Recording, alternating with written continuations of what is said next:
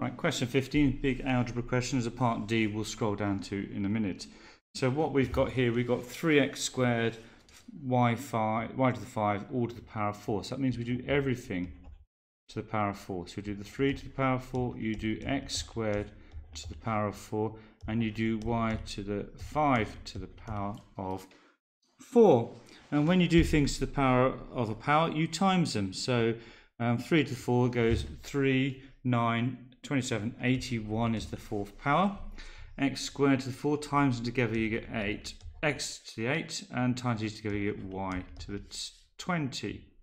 So therefore we've got 81 x to the 8 y to the 20. Expand and simplify. Well, what I would do is I would just multiply these two brackets together to start with.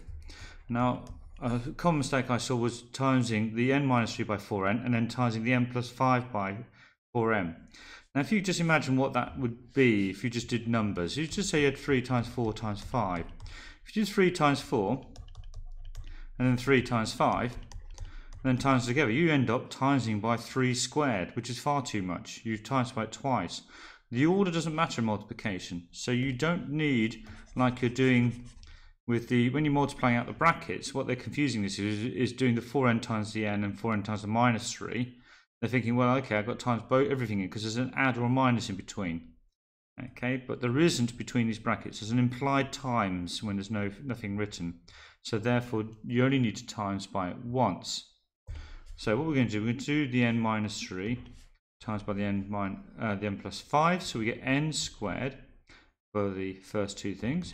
If you're a bit rusty, first, outer, inner, last. The outer two things plus 5n, the inner two things minus 3n, and the last two things minus 15.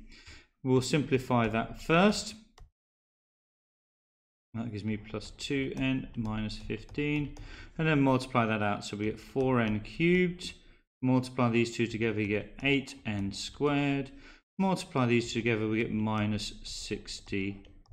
And that's our answer that we're going to write in just here. So just remember, multiply out the two brackets, get something, then multiply it all by that 4n.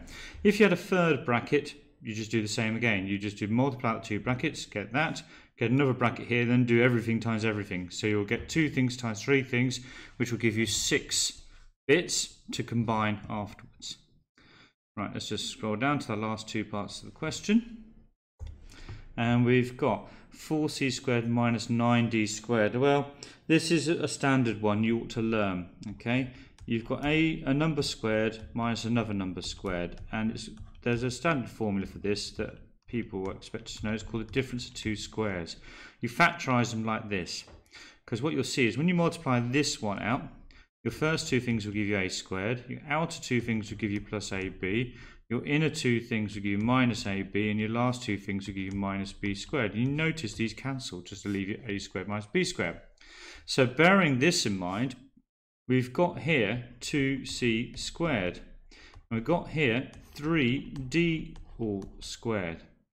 That's what, if you multiply this out, you get 9d squared. You multiply this out, you get 4c squared. So you've got a number squared minus a number squared. So your a is 2c, your b is 3d, and you can just replace them. So you get 2c minus 3d, and you get 2c plus 3d as your answer. Every time you see an algebraic fraction, factorize. Factorize, factorize, factorize. I see random things like people cancelling the squares and cancelling this x and cancelling that x. You have to have a common factor, top and bottom. That means you must have something times everything on the top, something times everything on the bottom, and then you can cancel those somethings out. Now this one is quite a tricky one. We'll come on to see why. So let's factorize this. We get x minus 3, x minus 4. Here we've got a common factor of x, so we get 4 minus x. Now we got something quite similar top and bottom here, an x minus 4 and a 4 minus x, but they're not quite the same. Right, they need to be exactly the same. We've got a plus x and a minus x, we've got a minus 4 and a plus 4, but if we times one of these things by minus 1, then it becomes the same.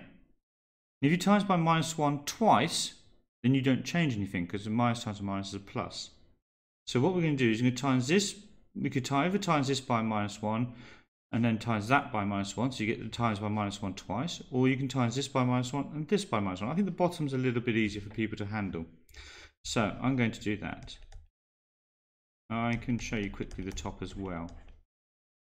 So make that a minus. Now make this all opposite signs. So we end up with an x minus 4. There, so the 4 becomes minus, the x becomes plus. And now you're ready to cancel, because you've got the same thing times everything on the top times everything on the bottom. And you're left with x minus 3 over minus x, which is better written as, if we change the sign of everything, we get 3 minus x on the top and we get x on the bottom, and that means we don't have that horrible minus sign. You probably would get credit for that. I'll just check the mark scheme. Does it give credit for that? It doesn't give you full credit for that, and it does say or equivalent. So you actually just say equivalent, so you would get full credit for this as this, but this just shows off that you're a better mathematician. So do remember, cancel both top and bottom. I'll just show you what it would have looked like if I change the signs on the top. So I'd have written 3 minus x, that changes the sign of that one. So if I change the sign of one other thing, I get 4 minus x, and then I get x and 4 minus x. But remember, you only change the sign twice. If you happen to have 3 factors on the top, you only need to do 2 of them, because 3 of them will give you a minus times a minus times a minus, which will give you a minus, which means you're changing it. You only do it twice. So every time you do it to one thing, just do it to another thing that's times by it, and you'll be fine. Okay? And you can see we get exactly the same answer.